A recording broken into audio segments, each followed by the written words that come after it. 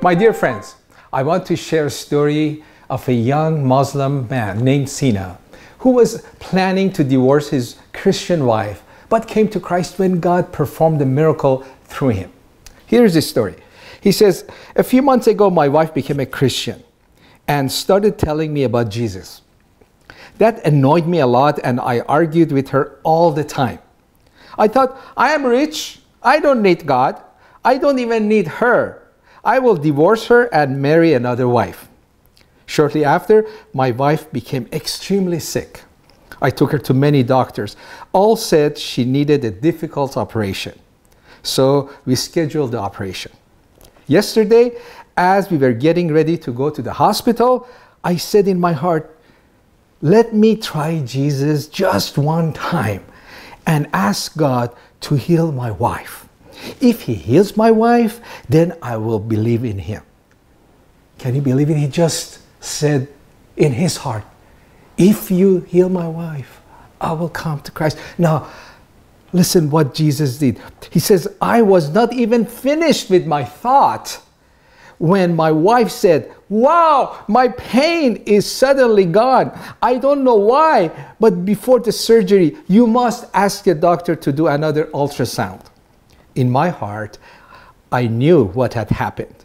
Jesus had healed my wife, but I was too proud to announce it. When we went to the hospital and after another test, the doctor told me there was nothing wrong with my wife and she did not need surgery. At that moment, I just fell on my knees crying.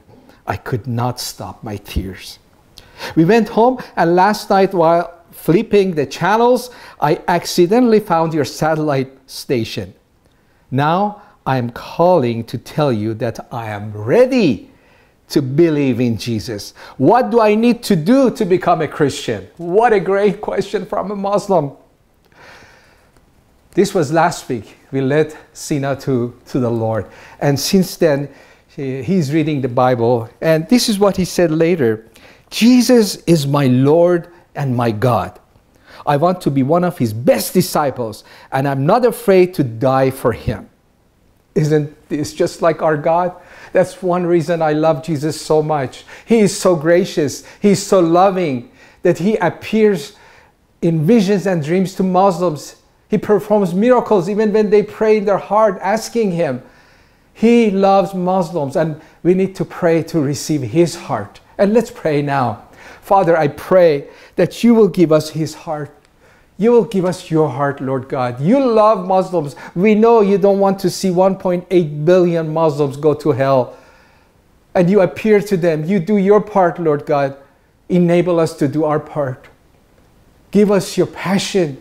Give us your mercy that you have towards the lost souls and Muslims, Lord. I thank you in Jesus' name. And also I want to thank you, our partners, those who are standing by us, those who are investing in this ministry.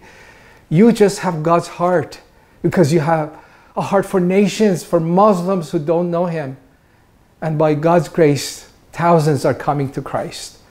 There are many people like Sina who are searching God, and God graciously even performs miracles through their prayers. But one thing, they still need to hear the gospel. And that's my job, and that's your job. Let's work together to bring Sinas to the Lord.